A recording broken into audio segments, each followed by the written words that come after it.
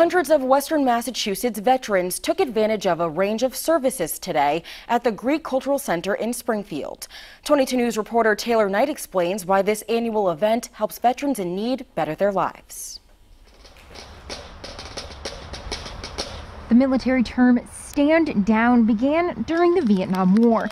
It was a short break for soldiers so they could recharge and regroup before going back out to fight. We rest for a couple of days, clean our weapons, get some new uniform, new boots, and get back ready to go out. Hundreds of veterans and their family members gathered in Springfield on Friday for the annual Veterans Stand Down event to do just that. How's it going, sir? Recharge and regroup their lives now by taking advantage of services offered for members of the military. I'm going here to see what they have for the veterans here.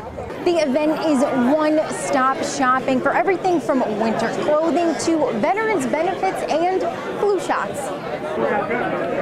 Attendees also learned of ways that they can help out in their communities, like volunteering to support other veterans at Bay State Hospice.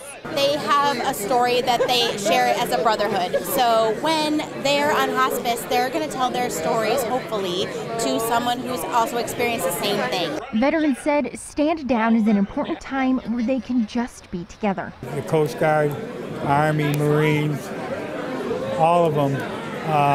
It's very enjoyable to see all the veterans together. In Springfield, Taylor Knight, 22 News.